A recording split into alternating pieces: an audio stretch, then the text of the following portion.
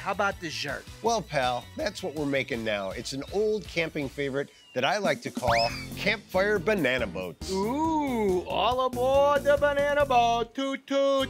You're gonna start out with a banana, and you're gonna slice that banana in half, just like I've done right there. You're the Hawkeye Pierce of banana surgeons. Thank you for saying that, Toonie.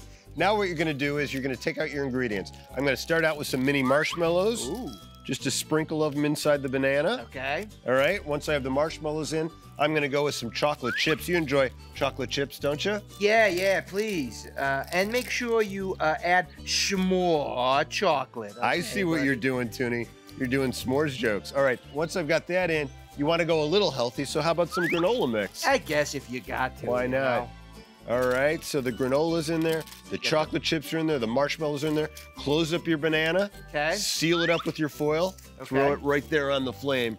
Oh, whoa. What about your little rinky-dink little can, Bill? Yeah, Toonie, I used to use the rinky-dink little can when I was just a rinky-dink little kid, but now I'm an adult. I've grown up, and now I'm using the tin foil on the stove. Oh, you've upgraded. Yeah, okay. I sure have. All right. Now, Toonie, let me show you this.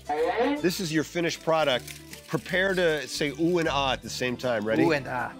Look at how delicious that looks, Toonie. Oh, yeah. Now that is what I call a love boat.